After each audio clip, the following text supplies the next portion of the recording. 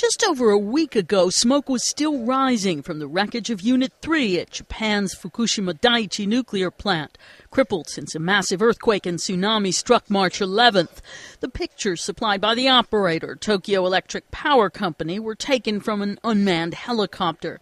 Now TEPCO's been probing the damaged building from the ground. It released pictures showing a robot exploring. This sequence shows the so-called PACbot, which looks like a drafting table lamp on treads, opening a door inside the reactor housing. The company says the radiation readings the robots have taken indicate the environment inside the building and the others that were explored Sunday remains too harsh for human workers to enter.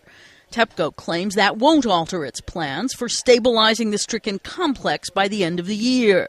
Still in Parliament Monday, angry lawmakers frustrated over the slow response to the crisis were grilling officials, including TEPCO's president, who appeared visibly ill at ease.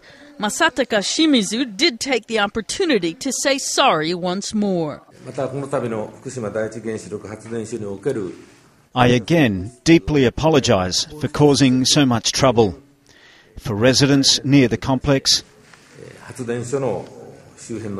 people in Fukushima, and the public for the accident at Fukushima Daiichi nuclear power plant, which resulted in releasing the radioactive material.